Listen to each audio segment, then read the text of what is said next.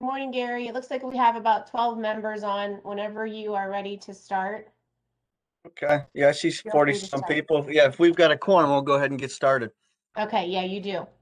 Okay, thank you, Lisa. You're welcome. Okay, we'll go ahead and get the meeting started. Welcome, everybody. Looks like winter's back for at least a day.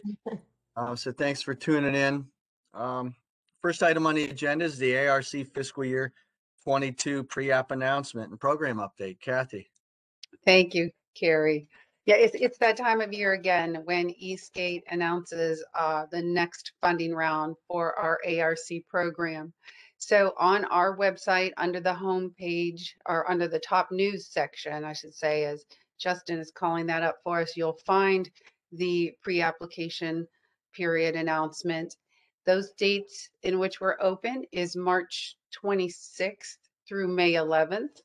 And this year, in the spirit of social distancing, we are going to do an all electronic format. So whether you're getting the instruction booklet or the application itself or the workshop, that will all be done electronically this year. The first date I'd like to make you aware of is our required workshop, and that is the April 13th at 1:30.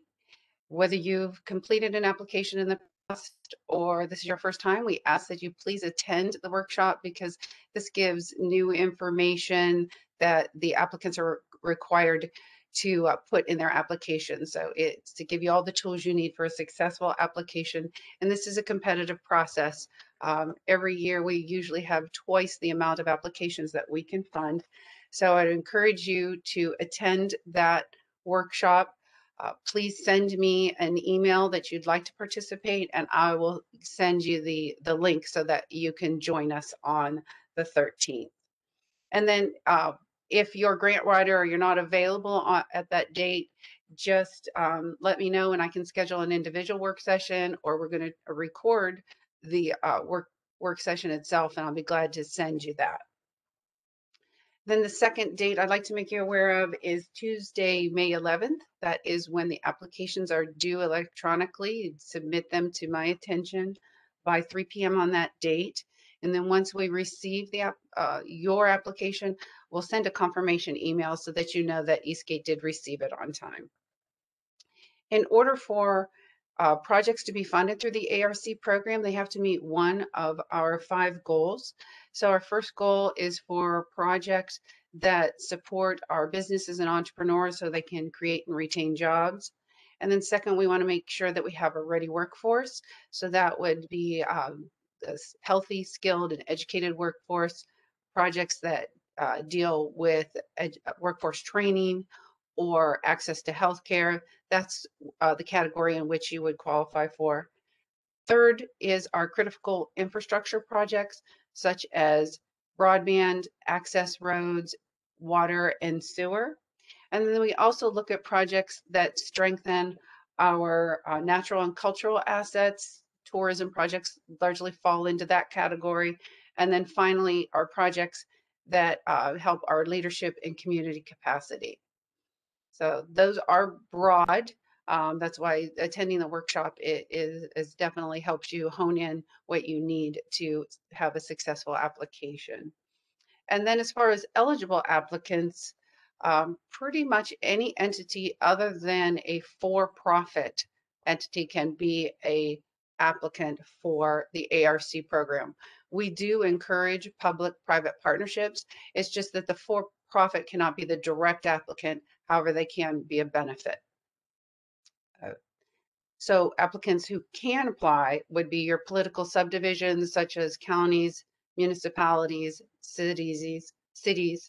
Then we also look at our educational districts, whether that is a community college, a university, or even a school district. Vocational schools can also apply. Public institutions such as our libraries and port authorities, and then the nonprofits. Each year, Eastgate gets a direct allocation, and that varies depending on Congress and the Governor's Office of Appalachia. So we never know how many projects we can fund till that allocation is finalized. We generally know that about the end of summer, early fall. But in general, our district receives about $800,000 to $1 million every year. ARC does require a match, and that is dependent on your designation. For the transitional counties, that is a 50-50 match. And for at-risk counties, that's a 70-30 match. That has changed this year. Both Trumbull County and Ashtabula County are now at risk. So that means they can request a 70-30 match for their projects. Mahoning County is still deemed at transitional at 50-50, and the maximum you can ask for is up to $250,000. So at the lower portion of the announcement, that is where you can see where you'll find the instruction booklet and also the fact sheet. That's just a one-page flyer that kind of gives you a caption of everything that I've just talked about today. So if you have any questions about how to apply or where you're at and what type of projects you have, feel free to reach out to me. I'm welcome to have you at the workshop.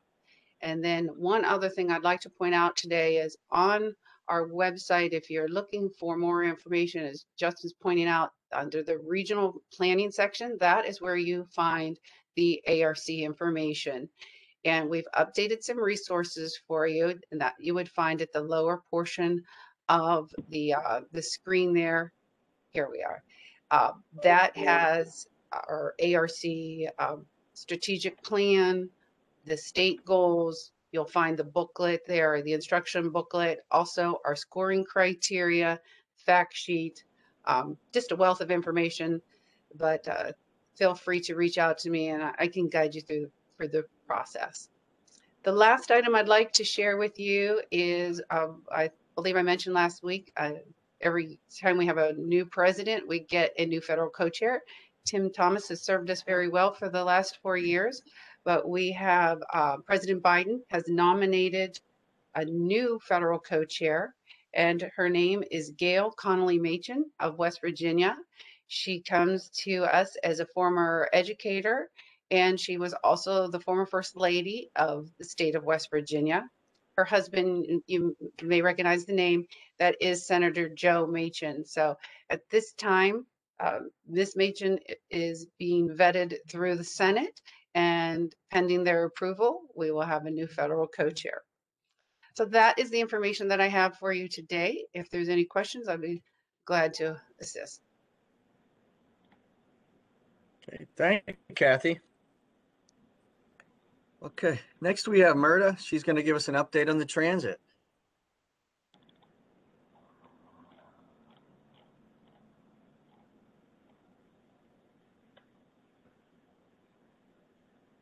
I'm on. All right, I just unmute. Good morning, Myrta. Everyone. I wanted to talk to you about the Regional Transit Coordination Plan that's underway.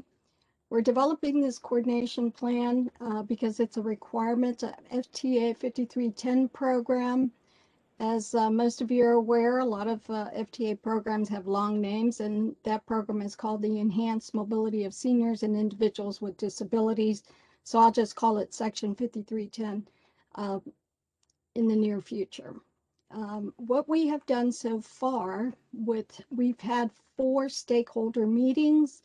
Our next stakeholder meeting will be on April the 6th of 2021. And basically that is our steering committee. Next slide, please. We also had 3 focus group meetings that were held for the general public to get feedback on the transportation needs and gaps for Mahoning and Trumbull County.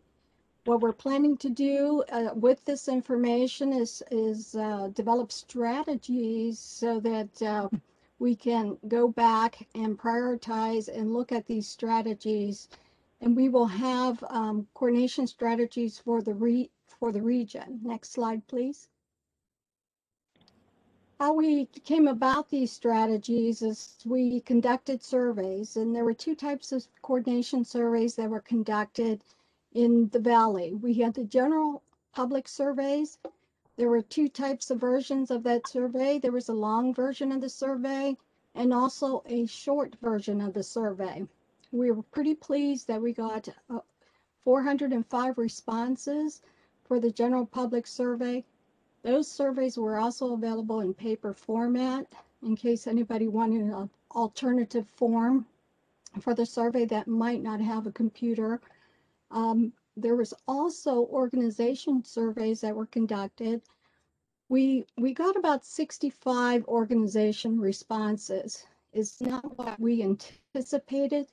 We would like to see a little bit more organizations out there and businesses that employ people that need transportation for individuals to fill out those surveys. So we are asking everyone if they know of a business within your region or an organization, have them fill out that survey. What we have also done is extended those surveys for April the 12th to get additional feedback. We are looking also at unrepresentative groups, minority groups that possibly didn't get the survey, and we have been working with WRT and some other groups to get that kind of feedback from those areas. Next slide, please. Right here is the link to the surveys. You have the public survey. This was also on our website. It will be kept open. It's in English and in Spanish, so those links are there. Next slide, please. What we also are looking at in the near future, which is coming up pretty quick, we're going to have our tentative completion date, our target date is May of 2021.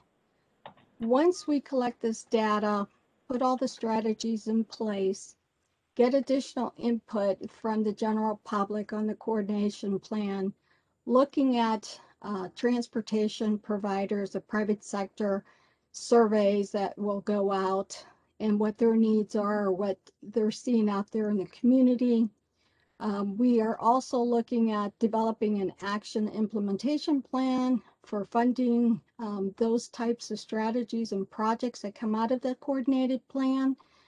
So any municipality or city, if you are intending on using or would like to request 5310 funding for sidewalk projects as it relates to access to fixed route service, I would encourage you to fill out those surveys and state that for your area.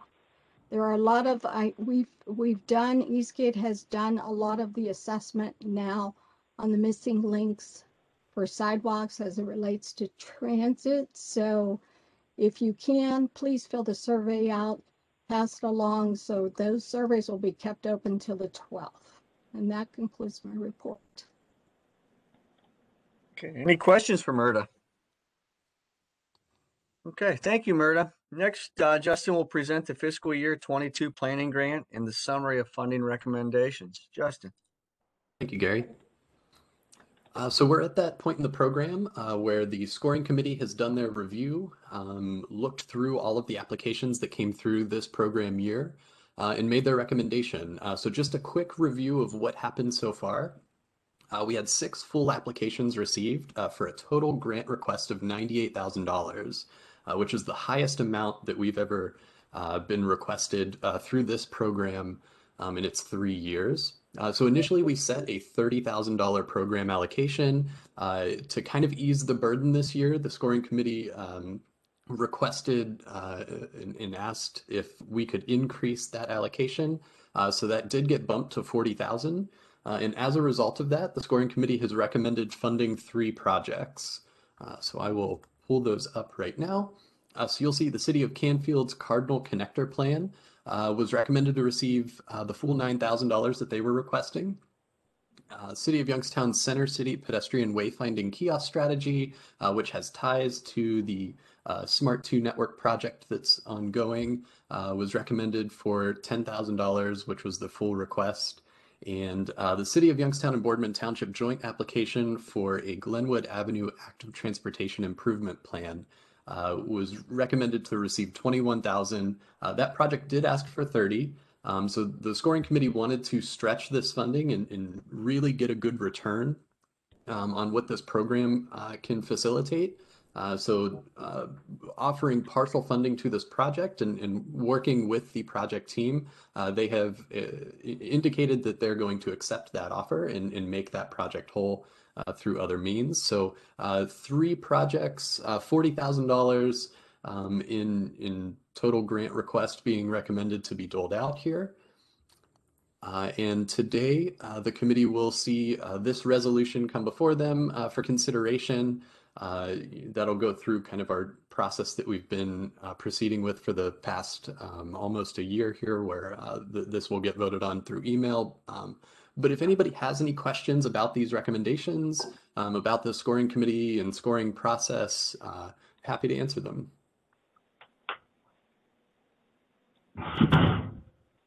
Okay, thank you, Justin.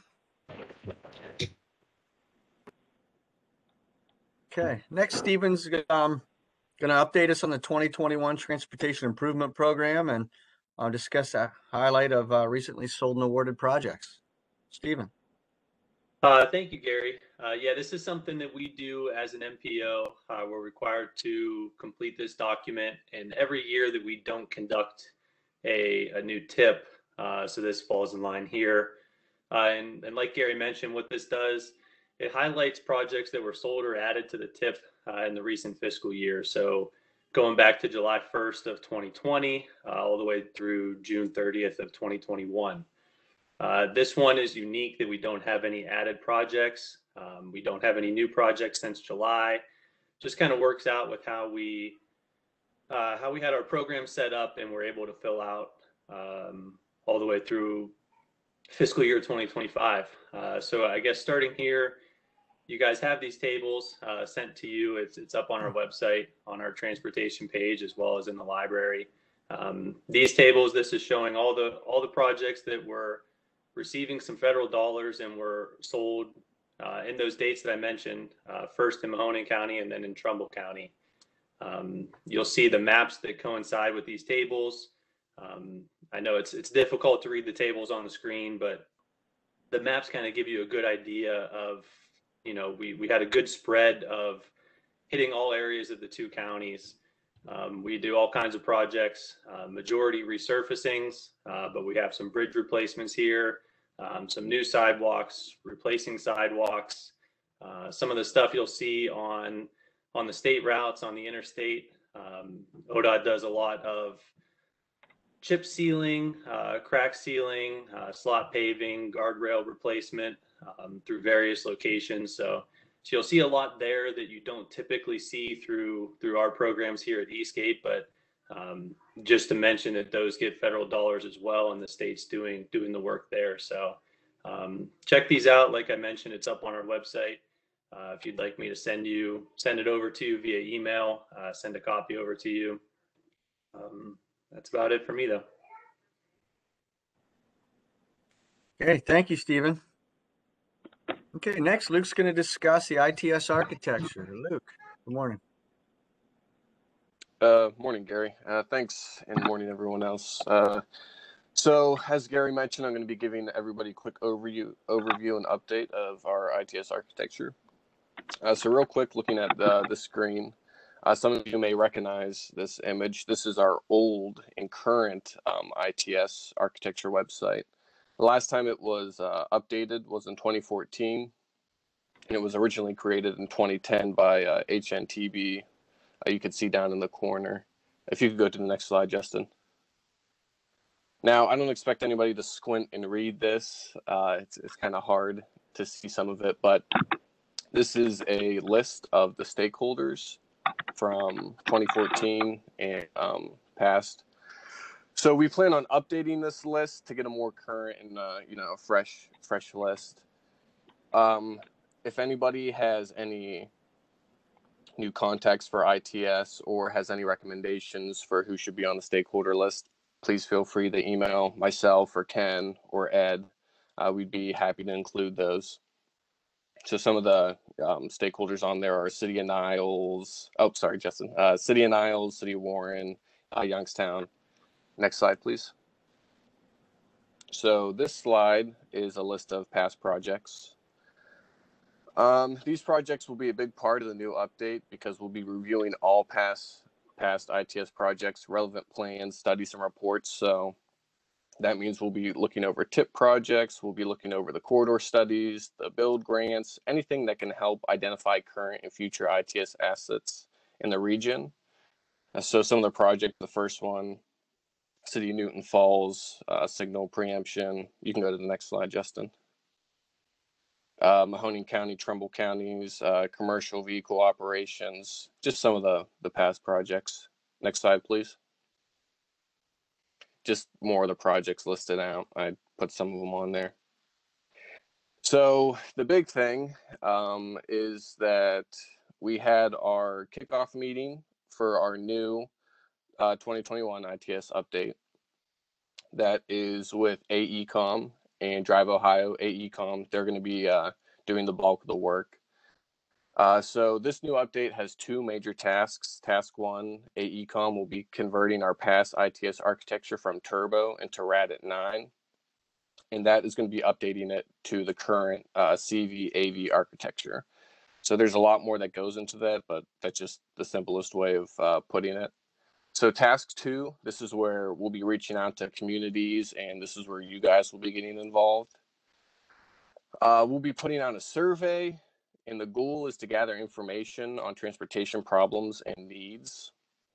The second part of task two is the stakeholder meeting, and we'll be facilitating this to go over and review the update. This meeting, of course, will be virtual.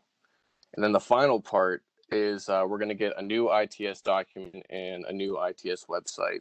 And AECOM has said that this is going to be all user friendly and everything is going to be easy to go over. And then next slide, please. This is a schedule of how AECOM plans to go through it. So it's going to start at the beginning of this month today, and then it's going to end at the end of October. So the only thing that you guys really need to worry about is the stakeholder engagement, which is projected to go from April 26th to around September 15th. And then right when we get the information on when we're going to hold that stakeholder meeting, we'll send out all the information so you guys can RSVP and, be up to date on everything. Next slide. This is my contact information. If you guys, need anything or have any questions, you can send them my way. And if anybody has any questions, I'd be happy to answer them. If not, that's all I have.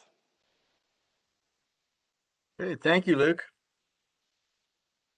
Okay, now we're all the way down to the director's report. Jim, good morning. Good morning, Gary. Thank you. Appreciate everybody taking the time to participate today, and thank the staff for the updates. I just want to let the group know we're targeting June 1st as an opportunity to open the doors to the office. As you can see, and everybody is aware of, we've been operating remotely. Some people have been trying to take advantage of the office and come in when they can, but the doors have been closed to the public. We will continue to follow the governor's guidelines and health protocol, but we're targeting a June 1st date to be back in the office. That's the Tuesday after Memorial Day, so we're excited. I look forward to, once we get past through this pandemic, to be able to see and meet with people in person and be able to have our tax and our general policy boards, hopefully in the near future, back to the way we had them in the conference room. And again, it's working as a WebEx call, but I feel it's more productive being able to see everybody in person. But thanks for your patience on that. Just a couple of updates. I do want to go back to the planning grant and thank Justin for the efforts and the people that participated in that committee. Again, that's made available because of some of the cost saving measures we've had and some of the grants we've got through the last couple of years that we'd be able to free up some money and through the CPG funding that we get and redirect it and reinvest it in our communities. And we're excited about that. It's difficult when it comes to partially funding some because some of the requests have been larger than the funds allow, but it's important that we recognize, and I know Justin does his due diligence to make sure that they have the match or the rest of that money to make that a successful program, a grant as we move forward. But I think just want to kind of clarify that. But I most importantly thank the group for going through that process. They're all good projects. We hope to, we're going to take a look and see if we can make that an annual program. We've got to see where we line up in next year's, in the 2023 budget, so to make that commitment. But our eyes are on that, and we'll hopefully be able to report more on that near the end of the year or first of next year. Do also want to update, we still have our fingers crossed and hope to hear news on the ODOT statewide planning and research grant that we submitted back in January. We were told in early spring, so hopefully in the next couple of weeks we'll get some direction on that, and that's money that we would be made available to strategically analyze the Lordstown region. I like to say that really our region, we kind of take a look at where we can go with the electrification efforts, the logistics efforts, and really build on the initiative and the investment that's made out there. So more to come on that. We would be looking to bring on a consulting team to bring that technical expertise to the region and define what really is the chase for the region. As soon as we hear on something like that, we'll make that announcement. We're in discussions with GM on the community investment monies that have been made available to Eastgate through the Developmental Services Agency in Columbus. That's $2.5 million investment. We're supposed to have some conversations, I believe tomorrow. Hopefully we'll have a date when that money becomes available, but that again would be money that we'd be able to reinvest in the region to continue to explore the initiatives from a regional standpoint. More to come on that when we get the money. We'll roll out our plan then. The last thing I wanted to talk about is our regional utility infrastructure plan that we're looking to implement here in the near future. It may be part of the strategic plan, may not, may break out some monies from the GM and community investment. But we really see the need for a regional utility infrastructure plan, getting communities to work together, sharing the resources, sharing the revenues, and make this region more, I should say, shovel ready when it comes to businesses, really business attractions, supply chain. Some lessons learned. We think we can be collaborators, facilitators of a regional plan to get everybody to the table and really to move this region forward. I think that would grow into zoning regulations for these pockets that have been identified. Some of these pockets that are being identified are also part of the GM recovery grant that we got that YSU is looking at and identified really areas that we can grow if we can make them more shovel ready. And I think that's important. So we'll have more information on that, but it's a great initiative that we hope to get underway here before the end of this fiscal year and in early summer. So a lot of things happening. We appreciate everybody's time and patience as we all continue to work through this pandemic and look forward to the light at the end of the tunnel and getting together again. So that covers my update. I appreciate the time. Thank you, Gary. Okay, no, thank you, Jim. Okay, that brings us down to the General Policy Board resolutions. We have 3, 4, and 5-2021 that will be emailed out to the TAC members for review and approval. So be watching for those. That brings us down to announcements. Does anybody have any announcements for the TAC committee? I have one. This is Go ahead. Joanne Isawine on behalf of the City of Warren. I was asked to let everyone know the RFP for project management for the Mahoning River restoration and the removal of the Summit Street Dam is on their webpage. It's on the City of Warren's webpage. If there's any questions, just let me know. Okay, thank you, Joanne. Anyone else have any announcements for the TAC committee? Okay, there being no further announcements or any discussion, I want to thank everybody for participating today. Again, we had 40 some, almost 50 participants, very successful as soon as we get used to these, we're all going to be back in the office, back to normal. So thank you, everybody. Thank you, Jim, and your staff for facilitating today's meeting. See everybody next month. Thank you. Thanks, Gary. Thank you. Happy Easter, everyone.